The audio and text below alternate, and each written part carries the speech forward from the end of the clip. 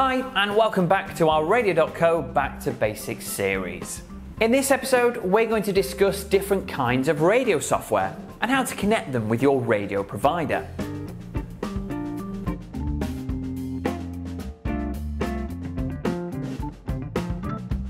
The software that we're going to discuss today include scheduling, playout and encoders. All of these can be used on your computer if you wish to broadcast live.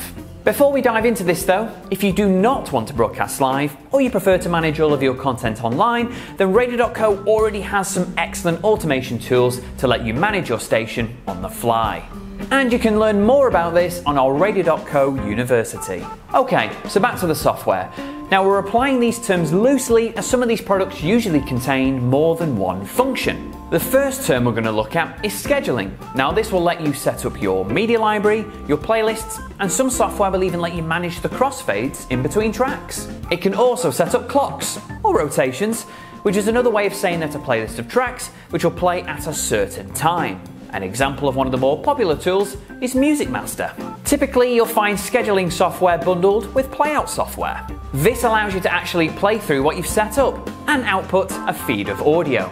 There's lots of software out there that actually do this, such as Sam Broadcaster, Nextcast or Radio Boss. There's loads more in our Radio.co Help Center with setup guides for each of them. Finally, you've got Encoders. This is what allows you to send the audio feed from your playout software to your internet radio station.